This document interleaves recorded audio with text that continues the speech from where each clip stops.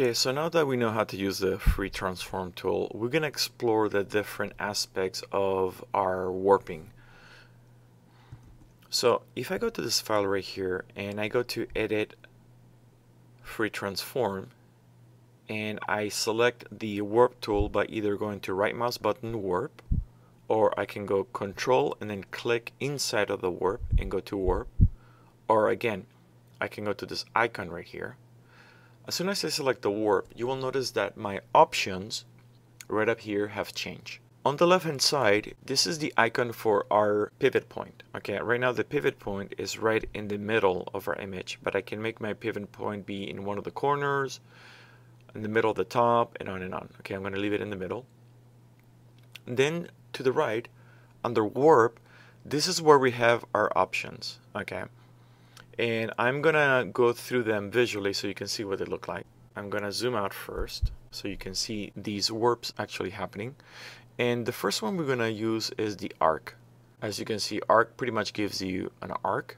And then to the right hand side, and this applies to all the different warpings right here, is we have the option to either do it horizontally, like what we're doing right now, or vertically. So let's go back to horizontally. Then we have the bend. The bend is how much of this arc warping are we generating. If I go to 100, this is what I get. But if I go down to, let's say for example, 27.6, this is what we will get. The horizontal and the vertical has to do with how much are you gonna distort the horizontal arc warping. So you can go in the positive or the negative numbers. Let's type in 0. And then how much you're going to do it in the vertical. So this will create a perspective right here. And let me set this to 0. Okay, so let's get out of arc and let's go into arc lower. I'm going to increase the bend so you can see the effect. Alright, and again, horizontal and vertically.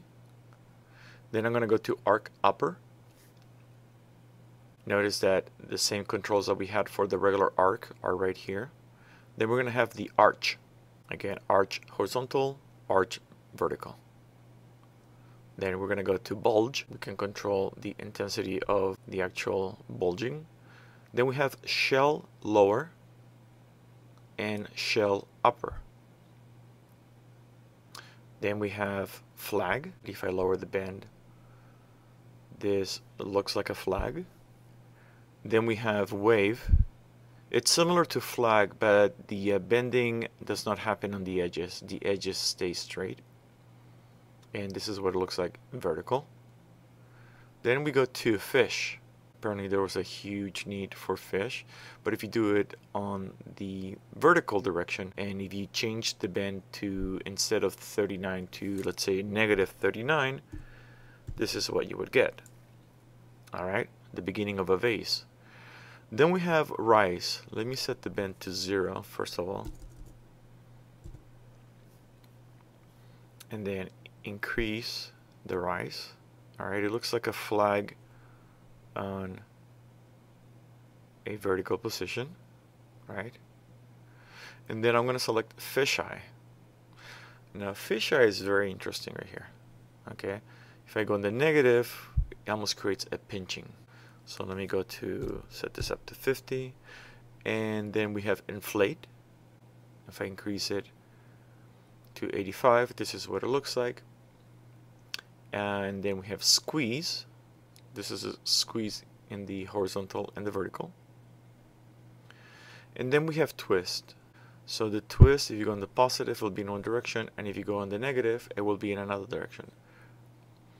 So once you have the warp that you want with the amount that you want and either horizontal or vertical distortions, then all you have to do is click on this check mark right here and you have validated your transform. And these are the transform warp submenus.